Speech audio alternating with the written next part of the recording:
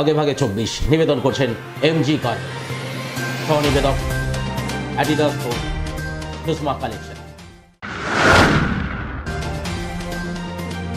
বুধবার তুফানগঞ্জ থানা পরিদর্শনে আসেন আলিপুরদুয়ার, জলপাইগুড়ি ও কোচবিহার জেলার দায়িত্বপ্রাপ্ত ডিআইজি। মিটল না তুরতুরি বাগানের সমস্যা, শ্রম দপ্তরের ডাকা ত্রিপাক্ষিক বৈঠক ভেস্তে গেল বুধবার।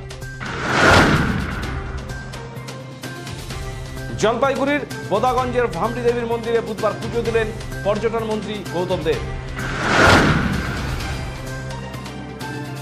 বাংলাদেশ পাচারের উদ্দেশ্যে নিয়ে যাওয়ার সময় 17টি গরু আটক করল দিনহাটা শহরের বাসিন্দারা। বাসন চুরিকে কেন্দ্র করে পাশাপাশি দুই হোটেলের বচসা কোচবিহার কাচেরি মোড়ে। বিজেপি যুব মোর্চা সংগঠক আনন্দপাল হত্যাকাণ্ডের অভিযুক্তদের দৃষ্টান্তমূলক শাস্তির দাবিতে বুধবার বিজেপি যুব মোর্চার ডাকা থানা ঘেরাও কর্মসূচি ঘিরে উত্তাল তুফানগঞ্জ। মেঘলিগঞ্জে তিস্তার জল বাড়তেই ঘর ছাড়া বেশ কয়েকটি গ্রামের মানুষ।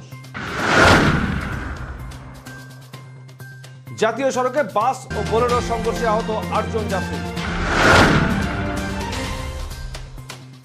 কোচবিহারের 2 নং ব্লকের ডোডেয়ারহাট এলাকায় একটি কাপড়ের দোকানে চুরির ঘটনায় চাঞ্চল্য। উত্তরবঙ্গ কৃষি বিশ্ববিদ্যালয়ে তৃণমূল প্রভাবিত কর্মচারী সংগঠনের সভা ভেস্তে যাওয়ার অভিযোগ উঠল বিজেপির বিরুদ্ধে। উত্তাল হয়ে উঠল বিশ্ববিদ্যালয় ক্যাম্পাস। চাষ করে যার কোনো ক্রমে দিন চলে, অভাব পেরিয়ে আন্তর্জাতিক প্রতিযোগিতায় সোনা জিতলেন মেঘলিগঞ্জের লিটন।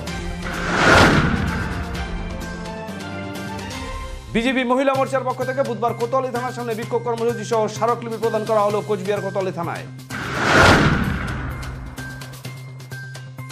কোচবিহার সদর মহকুমা শাসককে স্মারকলিপি প্রদান করা হলো কোচবিহার বিজেপি শহর মন্ডল কমিটির পক্ষ থেকে। ইংরেজবাজার থানার কৃষ্ণপল্লী এলাকায় ইফটিজিং এর মিথ্যা অভিযোগে স্কুল পড়ুয়া ছাত্রকে বটি দিয়ে কান কাটার অভিযোগ প্রতিবেশী যুবকের বিরুদ্ধে।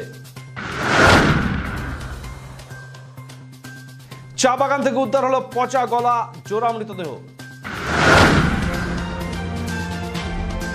বারবিশাতে স্বাস্থ্য দপ্তরের গাফিলতিতে নষ্ট হচ্ছে মূল্যবান কাঠ।